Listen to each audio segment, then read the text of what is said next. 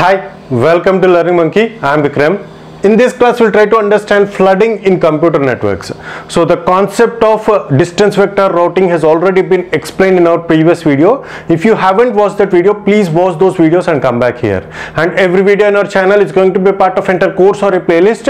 Our suggestion is to follow the entire course so that you can have better understanding of the concepts. And the link for the playlist is provided in the description below.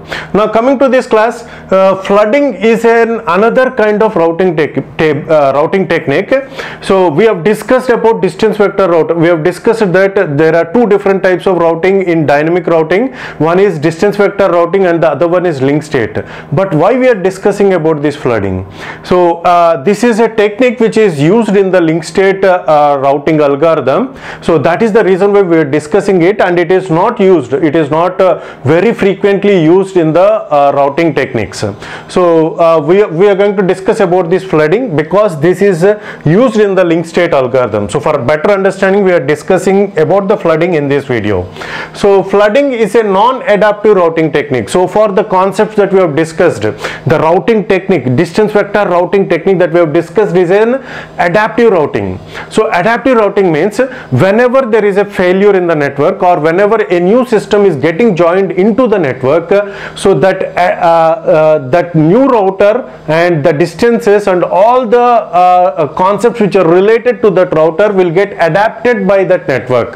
So for example, if this link has been failed, means immediately D and C will get adapted to the change. So that is what we call it as adaptive routing techniques. But flooding is not an adaptive routing technique. When a data packet arrives at the router, it is sent to all the outgoing links except the one it has arrived on. So whenever a data packet has been received by a router, so that data packet will not be will be transmitted through all the interfaces to which that router is directly connected, other than the link through which the packet has been arrived. So in this way you may not be able to understand. We'll try to understand the concept in detail by using this network. So for example, if A wants to transmit the data in flooding, what happens is, in the distance vector routing, what happens, it is going to identify the shortest path based upon the routing table, and using that shortest path, the packet will be transmitted only through that interface. But in flooding, it will flood the network with the packets through all the interfaces to which the router is directly connected. For example, if A wants to send the packet, it will flood that packet into the network through all the interfaces to which it is directly connected. So now it will be received at C, D and B, and as and when this packet is received at C, so excluding this packet excluding this link through which the packet has been arrived, it is going to transmit to all other interfaces. See, this point is very important to understand. So this packet has been arrived through this interface, so it will exclude this interface, and apart from this interface, it will send through all the other interfaces. So these are the two interfaces which is left with. So through these interfaces, again this packet will be transmitted to all the routers to which these routers are directly connected. So this is how the network will be flooded with packets. So that is what we call it as flooding.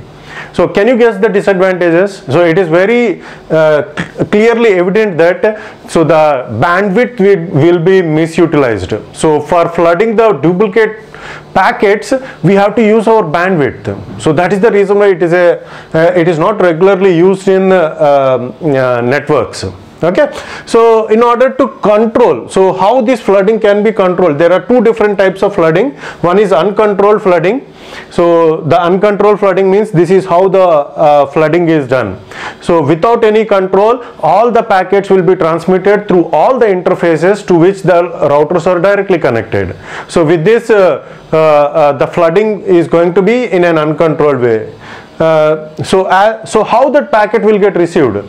So when a packet is transmitted in this way, whenever the packet is received, the receiver is going to check for the IP address, destination IP address. If the destination IP address is mapping to that network, so that packet is getting accepted, and the packet will be sent to the destination host. So this is how the communication happens by using the routing flooding routing technique. Okay, so now what are the different types? Uncontrolled flooding. So the concept that we have seen is an uncontrolled flooding. Each router unconditionally transmits the incoming data packets to all its neighbors. So this is what we call it as uncontrolled flooding. And the next one is controlled flooding. So what this controlled flooding means?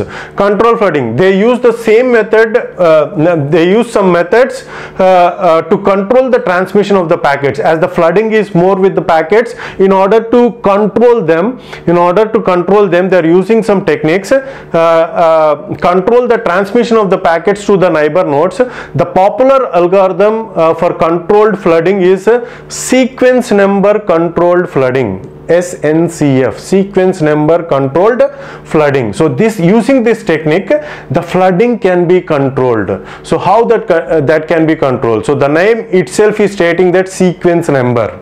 So what that sequence number states is, so every packet that is being transmitted is having a sequence number. For example, if this is the first packet that is being transmitted, so it transmits it by using a sequence number called 1. So and this sequence number will get stored in the header part of the packet.